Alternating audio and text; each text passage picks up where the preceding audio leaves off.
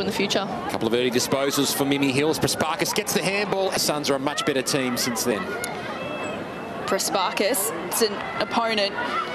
Prespakis, it's the hands free to... Size and the strength in that contest there. She's brought over the line by Prespakis, and that's pretty...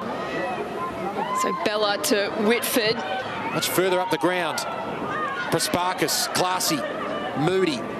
Japay's moved into the ruck against Moody. Hill. Now Prespakis emerges with it in a 1-2 with Moody and kicks it towards half forward. So if we can save a late one, it'll be a second quarter. Prespakis caught one high.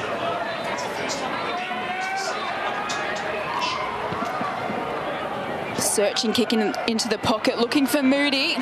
Rotate from the ruck and play key forward as well. It just gives you the Carlton side another avenue to goal and another asset inside that forward 50. Yeah, absolutely. Floodlights are on. It'll be just before 7 p.m.